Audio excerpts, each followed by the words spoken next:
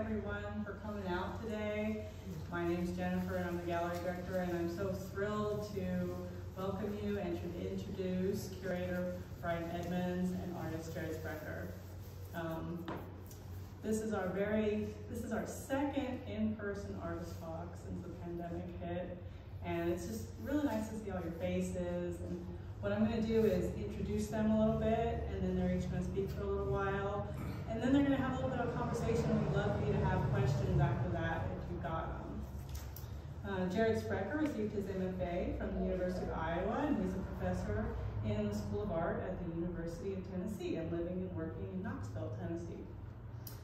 Sprecher has had solo exhibitions at Jeff Bailey Gallery in New York, Gallery 16 San Francisco, Curating Contemporary Los Angeles. His work has been exhibited at the Drawing Center, Brooklyn Academy of Music, ERASER Museum of Modern Art, Nerman Museum of Contemporary Art too. Sprecher is the recipient of a Guggenheim Fellowship and has received Artist in Residence Awards from the Maureen Walsh Sharp Foundation, the Chinati Foundation, and the Irish Museum of Art. Brian Edmonds is an artist, writer, and curator based in Huntsville, Alabama. Edmonds has exhibited nationally and internationally in cities such as New York, Los Angeles, London, and Paris. And in 2012, Edmonds founded Curating Contemporary, an online exhibition space, and since its inception, the site has hosted over 50 exhibitions. In 2019, Edmonds began publishing ERASER, his biannual book featuring the work of contemporary artists and writers. So with that, I'm going to scoot on over and let them take the floor. Do you want to go first? Sure. Well, I think I'll maybe just sort of try and give a little sense of my practice in the sort of Reader's Digest sort of version. And I'll hand it over to you. So I'm Jered Sprecher. My painting is back here in the corner. It's entitled Ultraviolet, and it's about 3 years old, the painting is. So maybe if I'm trying to sort of typify the type of work I make, it's sort of like an adulterated abstraction. It's not like a, just sort of color form type of situation for the most part. There's some awesome examples you see, of course, in the show, but I tend to find little bits of representative imagery, noise, odds and ends, a sort of flotsam and jetsam, and sort of pull that into the space of painting primarily. Maybe as a way to sort of segue into the show, but also to give an understanding of how I think about how I use color and form and just the language of the materials around me. When I was a young kid, around 20, 21, and a young art student, I visited a nursing home to make drawings. And I did that over a period of like a year or more. And at that point, I was enamored with Edgar Degas and Francis Bacon and artists like that. And I wanted to make these figurative drawings. And so I got permission from a nursing home to go there and draw the residents. And oftentimes, I was just sort of like a fly on the wall, just observing and drawing. Other times I would sit down with the different residents there and have a conversation with them as I was drawing. And fast forward several months of doing this, there was one lady I was drawing, Esther, and as I was drawing her, my legs fell asleep. I needed a break. I needed to get up and sort of walk around. And I asked Esther if she wanted to draw. She'd been watching me really intensely and closely as I was drawing. She said yes, and so she took the paper and pencil from me, and she made a drawing like this. Sort of 2 circles, and then another 2 circles, and then wrapped them in a box. And I was sort of scratching my head, because anytime you're interacting with people and drawing, you're seeing them, they're talking about what they can't or can draw, what talent they have, things like that. Esther looked at me and she said, "That's me." So she sort of grabbed her glasses like that. and I realized she was making like the four eyes, and making a sort of abstract symbol. And then she picked up the pencil again, and she made these series of parallel lines like this, and then she wrapped them in a box. And you know, again, sort of like scratching my head, and wondering, you know, what this was that she was drawing. She reached to her side and she grabbed a book out of her wheelchair, and she said, "That's the book I'm reading." So it's like she had made this like pictogram for a page of text. So I was feeling pretty humbled at this moment by Esther. And she picked up the pencil again, and just a slightly quicker pace went like this across the page. And she looked at me and she said, "That's me exercising." Here she was in a wheelchair, limited movement, but was able to just, by a little bit faster traveling, traversing that page, was able to, you know, implicate or give a sense of that motion that we think of with exercise. So it's not like as a young art student, I like ran back to my studio and like burned everything that I had made up to that point.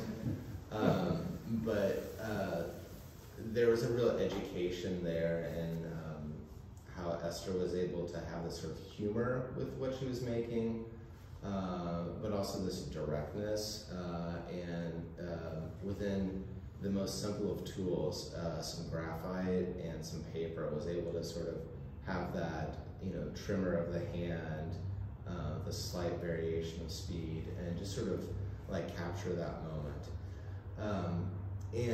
And so in many ways, that's been something that I think I've been trying to chase after as an artist since that time. And so it really got me to think about, like, what was my grandmother's handwriting like? You know, her beautiful cursive, but also that slight tremor that was in it.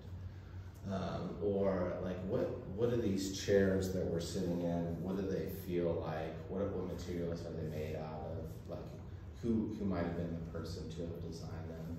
And really trying to sort of like look at the world around me for those like bits and pieces, those clues, those sort of breadcrumb trails to, you know, what the different things around us say to us. You know, so like when I go about making a painting like that, I'm going to be surrounding myself with lots of different things. There's an image of a bird that's really compressed into that image, and it's a really degraded image that I've used a lot, but in some ways it provides a sort of skeleton for me to use in constructing a painting like that. So that painting, Ultraviolet, balances a lot of maybe wants in a painting. Like, I wanted it to have a really intense color, to feel somewhat between the sort of manufactured or digital realm, and I also wanted it to feel really like handmade at the same time.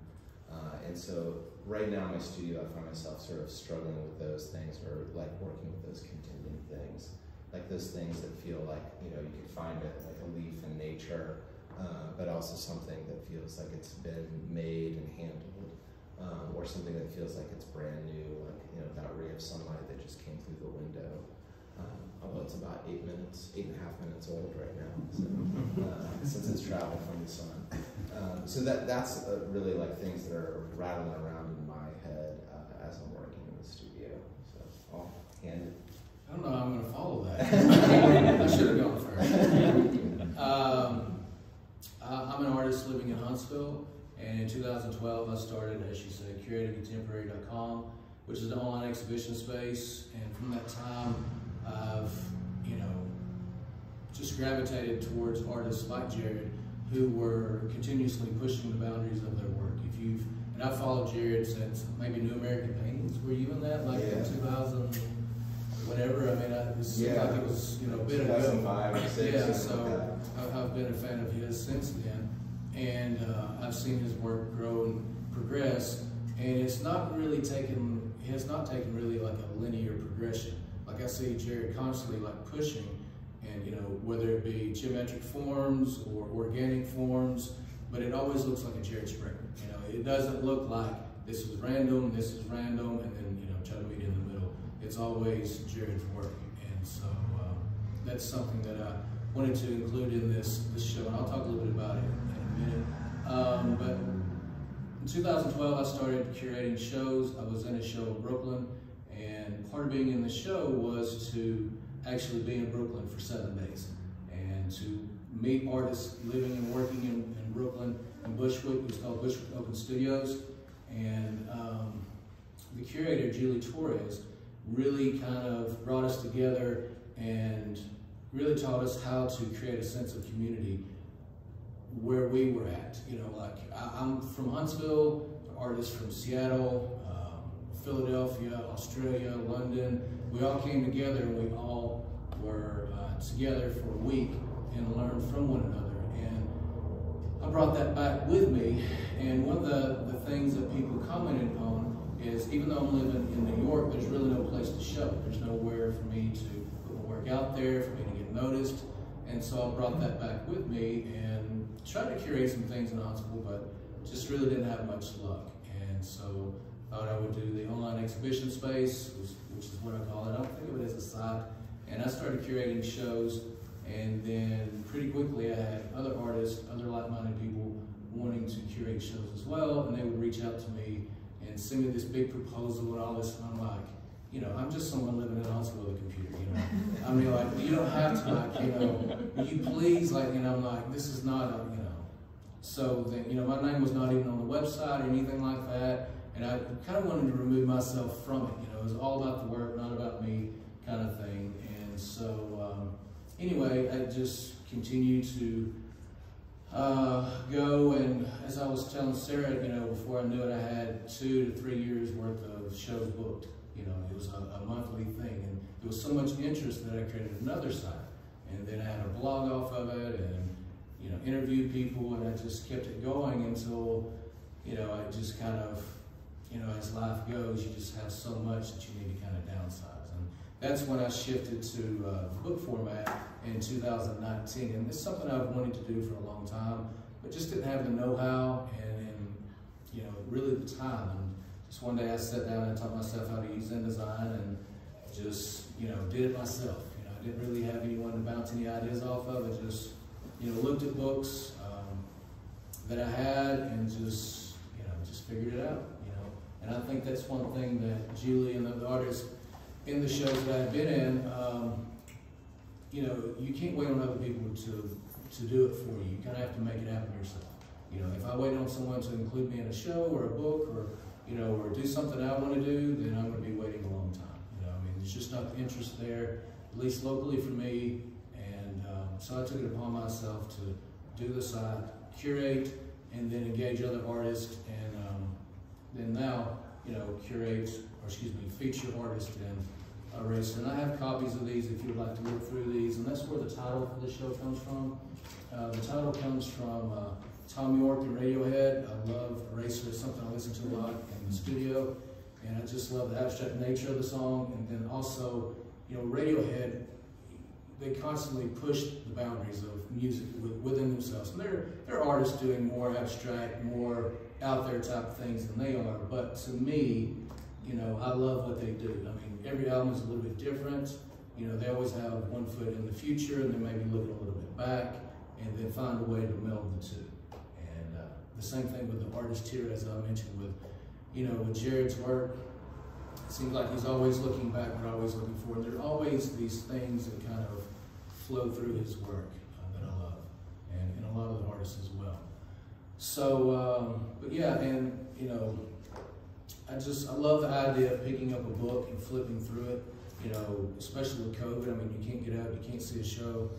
You know, the online exhibition stuff is great, but again, nothing takes the place if you can't be there, picking up a book and flipping through and then kind of, you know, seeing what's there, you know. And also, the book has, I don't know how many of you flipped through it, but it features the art of 6 artists, has a poet, and then also a short Q&A with each artist. And when I asked people to contribute, Pete, I interviewed Jered. there are no parameters. I don't say the interview has to be like this, or I want you to do this. It's wide open. And some kind of struggle with that. They're like, I don't know, what do you want me to do? I'm like, I want it to be a conversation, not a casual conversation. Well, a casual conversation almost, but not a casual conversation, you know? I mean, what are you wanting to know? If you sat down and had a beer with an artist, or you sit down in their studio, what are you going to ask? I mean, how are you going to talk about it? What do you want to know? As opposed to something like Art Forum that's so, layered to pretense that it's like you need 3 dictionaries to, figure it out, To me, that's not enjoyable. I want to know what makes you, what makes your work different, or, what you want to tell me about your work, or how you think about things.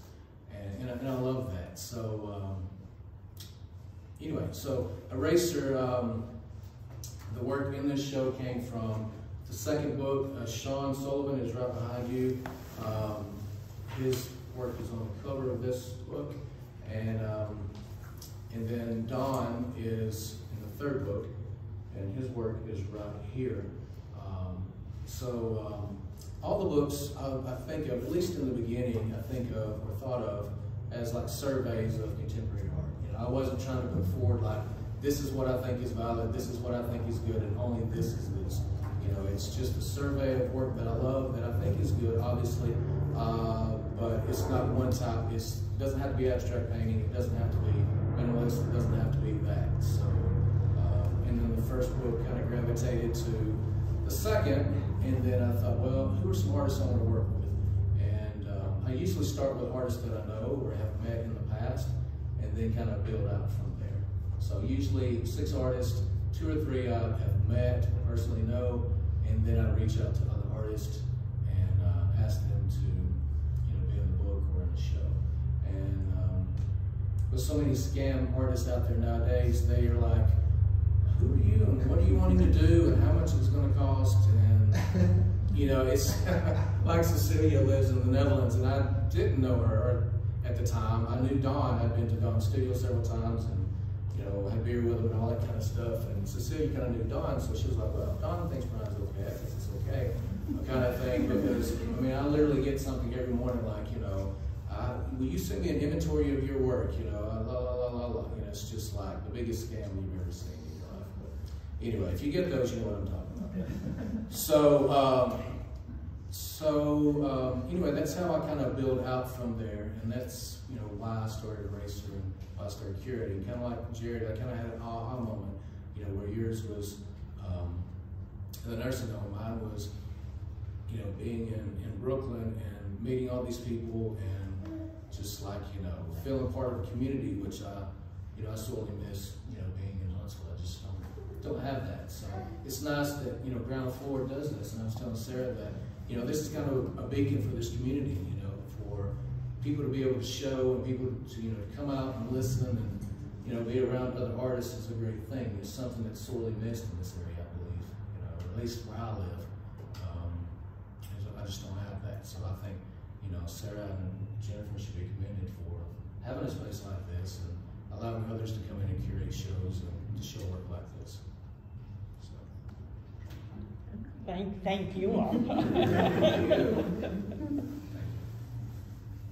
What does anybody have any questions? If you have questions about a specific work or an artist, or, I don't want to really, there are nine artists and 10 works, and by the time like I know my students, I'm a teacher, by the time I get to the 3rd work, they're going to be like, they're just kind of like, it's too much, I don't know if you get that or not. No matter how great the work is, they're like, okay, yeah, I get it. Well, I wondered if you'd single out a couple and maybe just kind of go in depth about sure. How each are like individually made and how that stands out to you. Right. Well, when I selected the work for ERASER and I selected the work for the show, I was really just wanted to have a show of great works by great artists. I didn't really have an underlying theme other than just spend time with a great painting that maybe you don't get a chance to see very often locally, and kind of went off with that. Now, with Jered's work, I'm kind of curious. So, is this the image that I know I have one of your books, your catalogs, And is this one of the images from, you talked about carrying around a photo album for years and how you would come back to those images. And so is this one of the images? And how did you move from, like, your earlier work was more geometric, you know, shapes, and not necessarily hard edge, but more so than this, where this is an organic form, and you kind of move in and out of abstraction a little bit, you know, with your recent paintings, the large works, you know, of flowers and organic material, but it's still, you know, still yours. You know what I'm saying? I mean, like, this is more abstract than that work. Yeah. Well, is it possible? My catalog is just back there, and it has that image on it. Yeah, it's called Memory. Memory Device. It's the birds on it. She's shuffling like crazy. And what I did, I thought would be a good thing was I brought a bunch of books, a lot of catalogs from the artists in the show, and then so I brought Jered's, and they're in the back. If you want to flip through those and kind of see some of their work. So you may have to sort of get that question back in my mind there. But so this is just the image that started the series of paintings, and it was this stock image, which then I used for a catalog cover, was on my family's photo album growing up. So it was like, you imagine go to Kmart, get those photo albums with the, you know, and you stick your photo in it. At some point, my mom was upgrading the photo album, and so was, you know, took all the photos out and was getting rid of it. But this, you know, weird Kmart photo album with the stock image on both sides. What pulled you to that image of all images in those? I think there was something about it that like seemed sort of just like everyday or sort of like sentimental, but it was sort of haunting at the same. You know, like I think we understand why, you know, Kmart or whatever store decided, you know, it's like it's a family of birds, you know, they're nesting on a cliff. And I literally carried this photo album around with like my box of sketchbooks for like 15 years or more before I finally decided to make a painting. I was like, well, if I make one painting, I'll get it out of my system. I won't have to like carry this. But this image has kind of resonated for a while, because it's not the only painting like that. Yeah, the first one I made was in 2012, and like there's still like I've got a series of images in my studio right now that are based off of that as well. How did you move from, you know, pure abstraction and geometric forms to more organic, more recognizable imagery? How did that happen? I think, you know, related to the experience, you know, sort of Esther's lesson, it opened up this sort of idea of like maybe a sort of freedom to just sort of like draw from as much things as possible. So, you know, that I could look at Piet Mondrian and like look at those like shapes, those lines, those colors, that sort of pure language. But also, you know, like look at the Sports Illustrated cover or the drawing that I made that morning. And so at times I think I sort of, you know, was like, well, I want to think more about somebody like Agnes Martin or Piet Mondrian, and would sort of like lean towards that, maybe a sort of more like pure sort of language. And then other times it's like, right now in my studio, it's like a complete sort of cacophony. There's a lot of like, it's my Baroque period or something like that. Like really intense color and really like complicated images. You seem like someone that's constantly observing, noticing, but then also archiving that. Oh yeah. You know, when you talk about a chair, or you talk about, you know, a photo album or Sports Illustrated or whatever it may be, it seems like you're constantly just archiving and kind of pulling in these images and then kind of maybe regurgitating them later. Like, where did the flowers come from? I mean, like, where did that, was it from a drawing or? It's hard to talk about because they can't see that image, but it's, you know, it's fairly prominent now in your work. I think after this I'm going to come off as like the most sentimental person.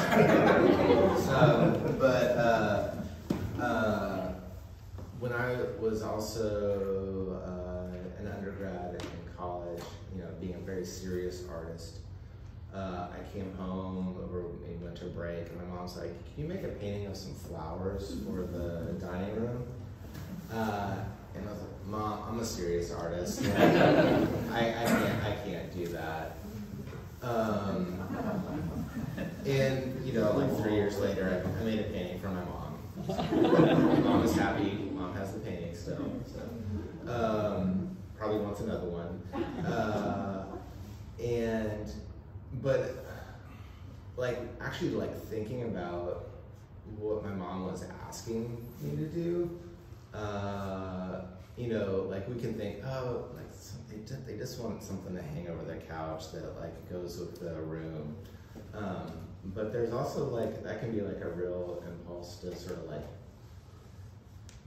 improve or change or affect the environment around us. And so like that, you know, even though we may have to turn the painting so it fits with the couch,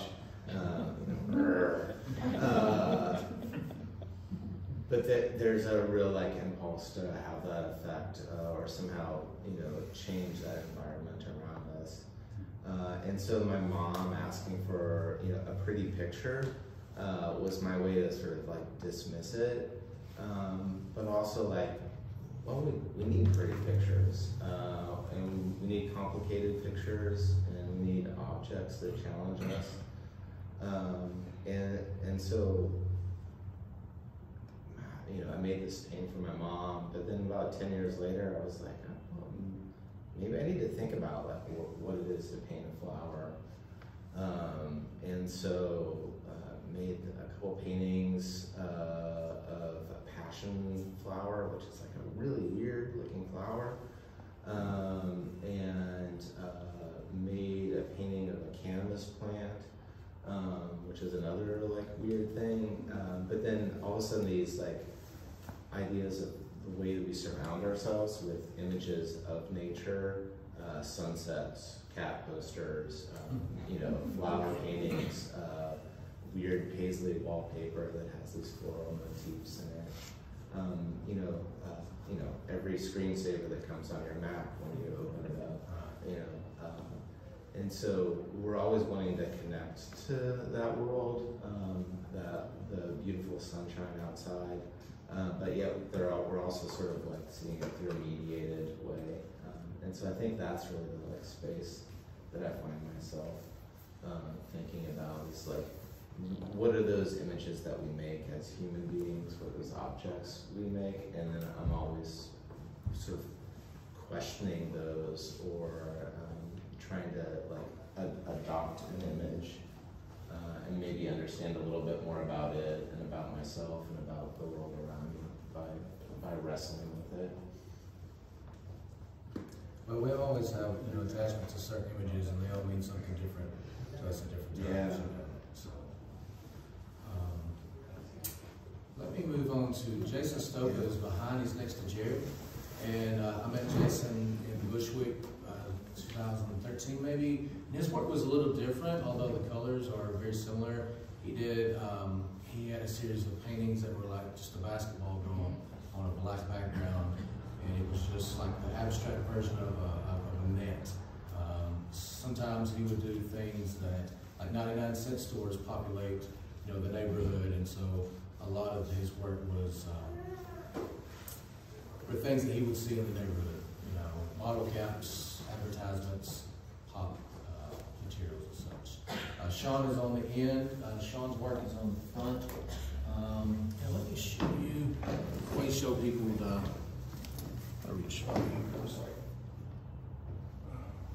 Sean's work is it's framed two-sided. Sean gave this to me as a thank you for the for including it in the book.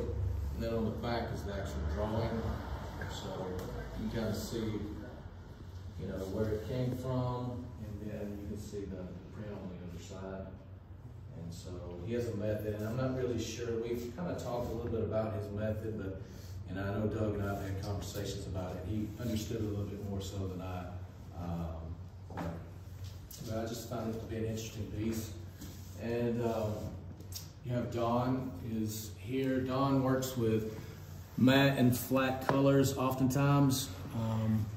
So he loves the play between the shiny and the matte, and then they're structured. But and one thing that I love about the work in the show and in the books, you know, when you see a Don or you see a Jered or you see a Matt or a Vadis or whoever it may be, there's no question about whose work that is. You know, that is their work, and it's very distinct to them. Although there are artists working in similar fashions, but you know, you kind of have an idea who they are.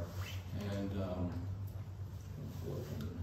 so, like Sean uses a lot of color oftentimes, but he's very minimalist in his execution.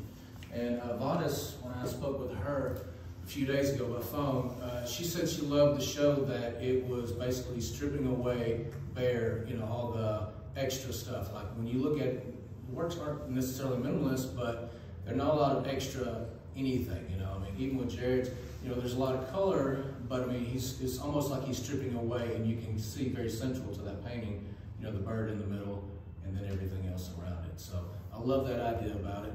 Vadis told me that she uses an armature. She braids a bed sheet, and then she kind of loved the idea. This is called agitated grid. She loves working with the grid and kind of messing with that. And she covers it in resin.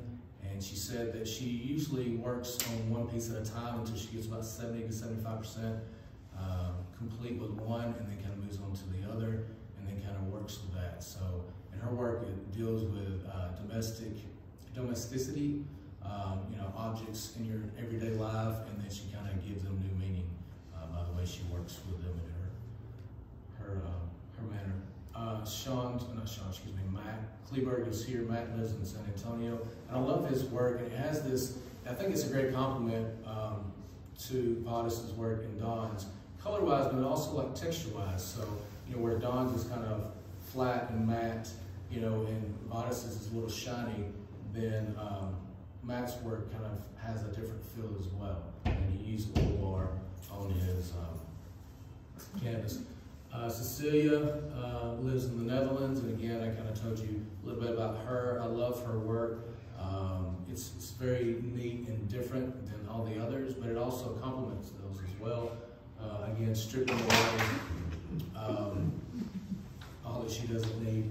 Now she is really influenced by the landscape. She goes out into the landscape, takes pictures, and then comes back to the studio, and I just love the work, the simplicity of it, and then just everything about it.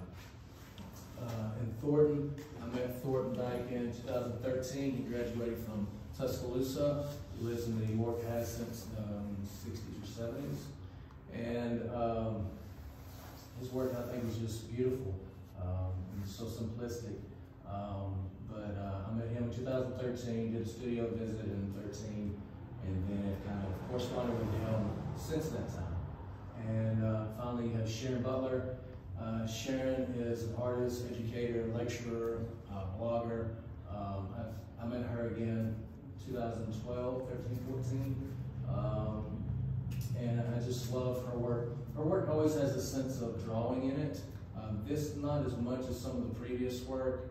And her previous work was fairly large, and she would take drop cloths, wash them, dry them in a laundromat, then iron them, and then reattach them, or attach them to a stretcher bar and leave part of it coming off the stretcher bar. And then she would have like a drawing in the middle, or a painting that was very much like a drawing. So again, I just love the work in the show, and I feel like they go together well. And again, the whole idea of it's just 9 great artists, you know, 10 great works of art, and you get to spend a little time with each and engage with each. So. Sarah had a question. No, well, you've answered. I wanted you to. Oh, okay. Sorry, I wasn't going to do that because I was like, you know, but I just couldn't help myself because I hated to spend time with one and then not with others. I have a question for Jered.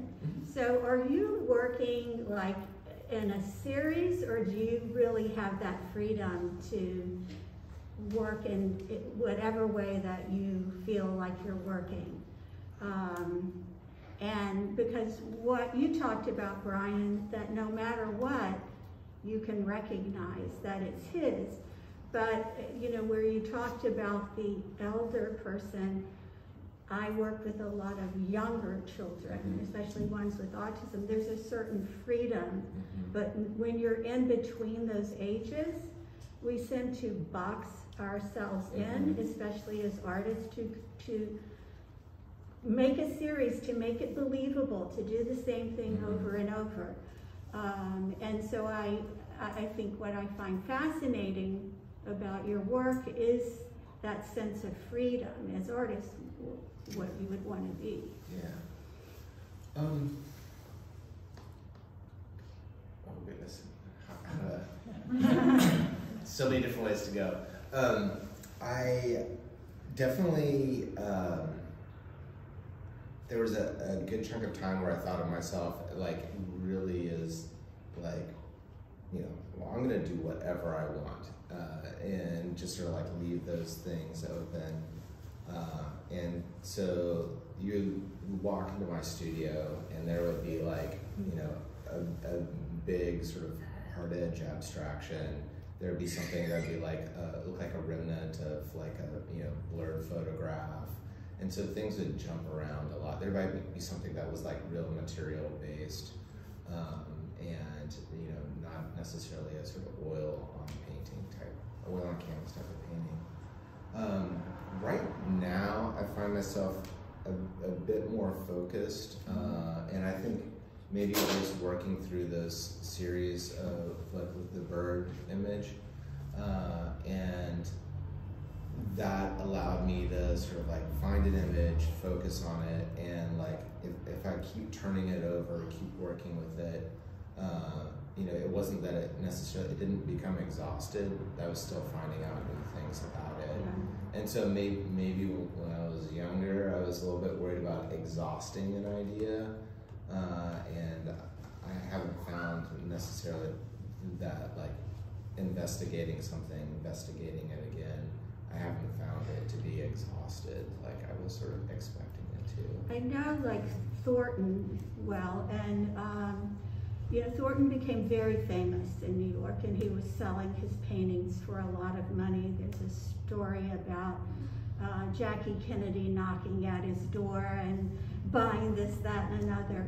And he felt at a point that he was exhausted by that work, and you know, his friends were Bryce Martin and people like that, and they were like, no, Thornton, do that work again. But yet he took the chance, and you know, he lost his fame for a while because of not recreating that same type of painting. But I you know, there's certain boxes or formulas that I as an artist, like, are we creating a formula and we're keep doing that same formula that got recognition, or are we taking that chance? Yeah. And you know, I think with any, you know, if you get recognition or the sort of positive feedback for something, there's a temptation to want to like continue to follow that, even if your nose is sort of pointing you in a different direction. For me, my cheat right now is the size of that painting right there. I have lots of like small canvases and sort of like paintings on paper. And it will literally be me at the end of the day of painting, like just cleaning my brush off on those things. And it's a little bit like staring into the clouds, because at this point, it's like my dirty rags, basically, like, you know, I've got like 50 of these like floating around the studio. And I never know when they're gonna end. I never know when that image is gonna coalesce into something. And it might be something like taking this idea of two circles interlapped, like that sort of image that Esther gave me, or it might be, you know, this image of the birds nesting on the cliff, or it might be me just sort of like seeing a face or a form or something in it, and then just sort of, you know, finessing that image out. So that's been like I consider it like my sort of an area of play for me that allows me to keep things sort of fresh and new in the studio.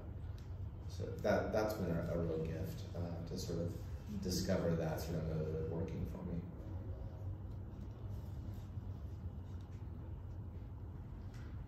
Hey, Jered, do you use any sort of digital processes in your planning phases?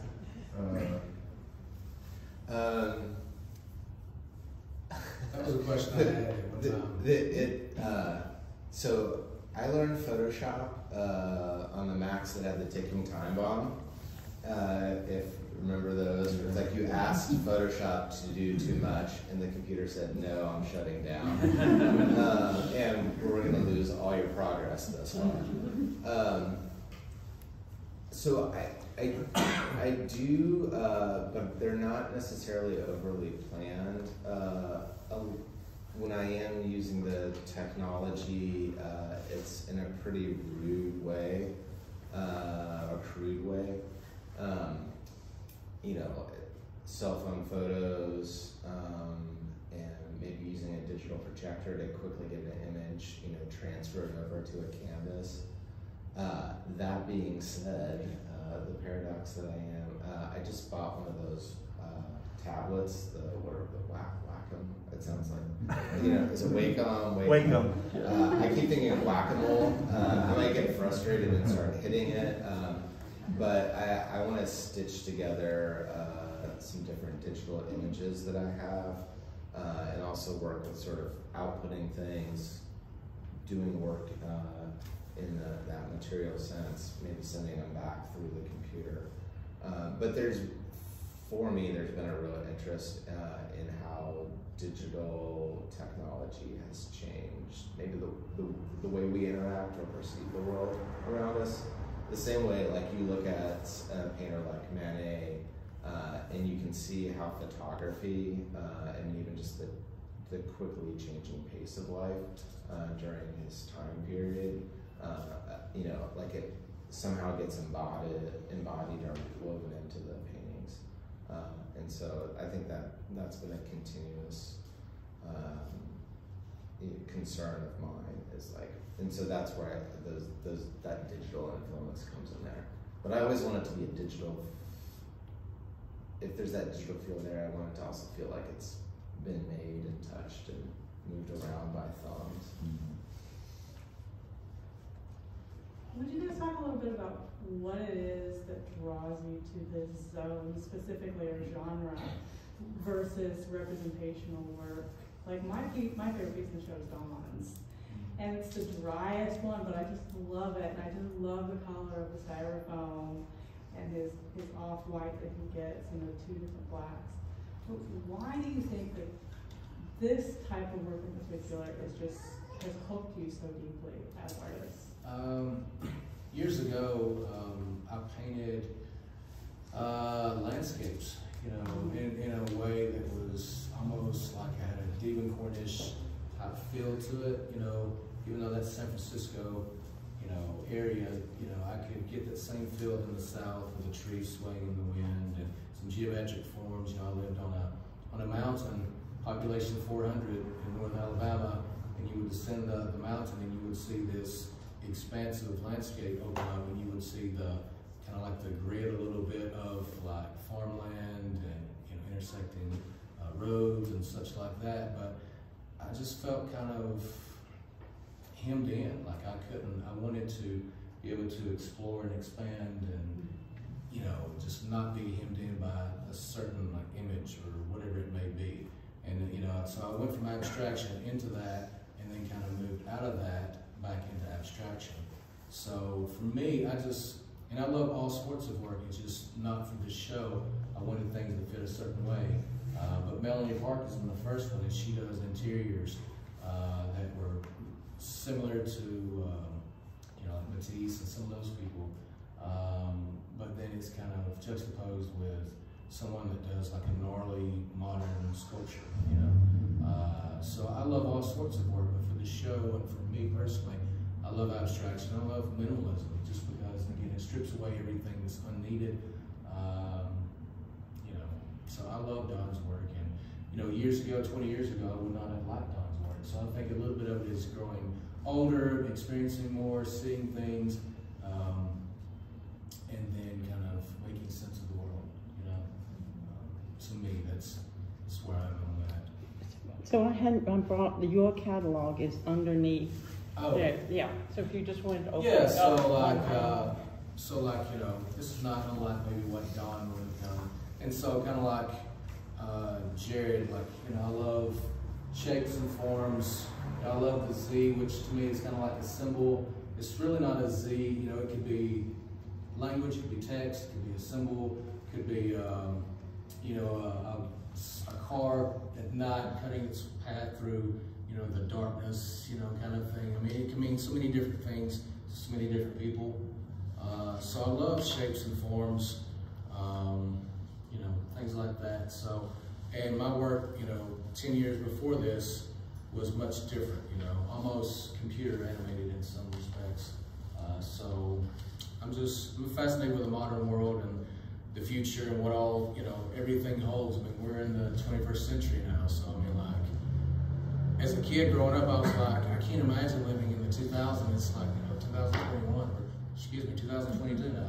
So, it's just crazy, I mean, it's just like, things have, I don't know, evolved so quickly, I guess, in my lifetime, and you just blink and there it is,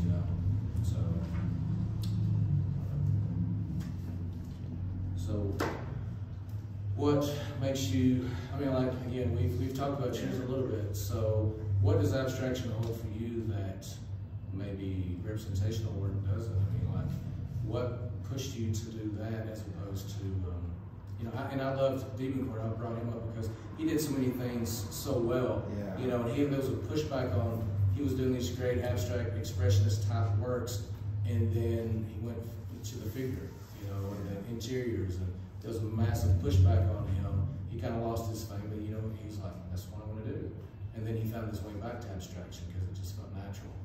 So, I mean, why abstraction for you?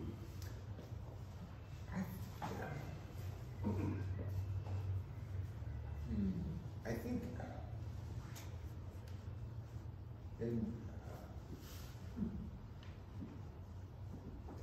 I don't even feel like an abstract painter. Right. I mean, I don't either, but it's just my aesthetic. I guess I just see the world in that way, And there used to be these books and articles, representation versus abstraction, or photography versus painting,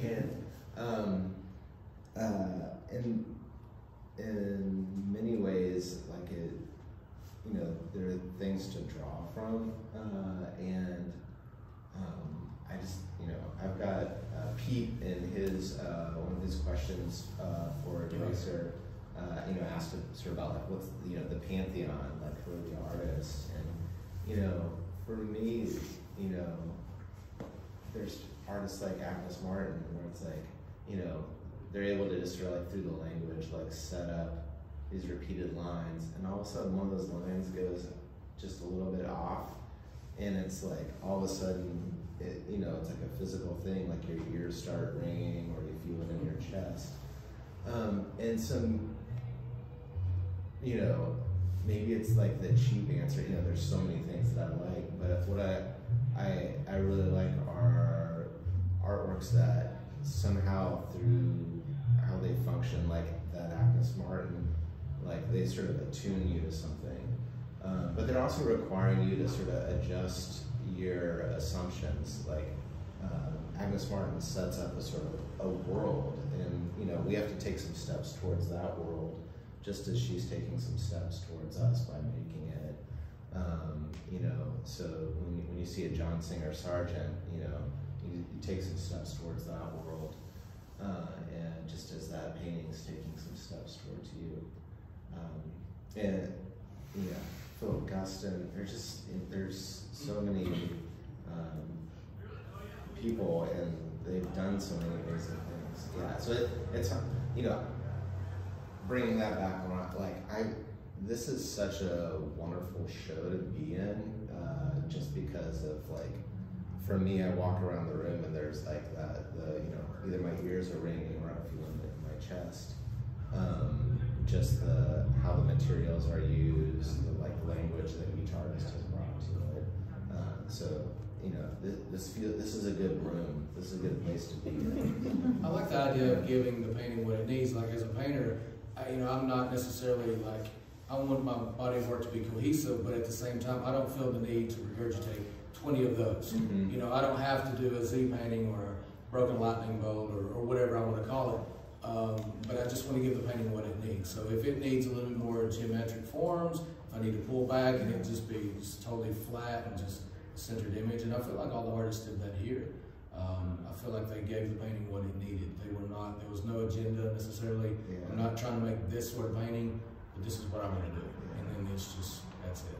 Yeah. I was reading, I think it's the memoir by Christian Wyman. He's a poet, and he was the head of the Poetry Foundation for a while.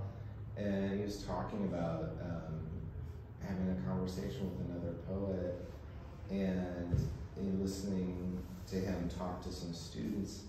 And he was like, yeah, I just took that word out of there because it wasn't right. And like sometimes, you know, as artists, it's like, yeah, like that thing's not right. Like it's too hard, or it's too soft, or there's too much color, there's too little color. Do you ever get to that where you do something, you're like, I've got to erase it now, but I'll come back to it at a later time because the work is not really ready for it yet? Have you ever done that? I mean, like, you know, like, this is a great, but it's just not, it's not what I'm looking for now. And then like 2 years later, you figured out a way to work that into your work. Yeah, definitely. Yeah. You know, there's things you do and you're like, that was weird. I should not show that to anyone, but maybe I need to hide it in the back corner of the studio. I might be able to understand that in a couple of years.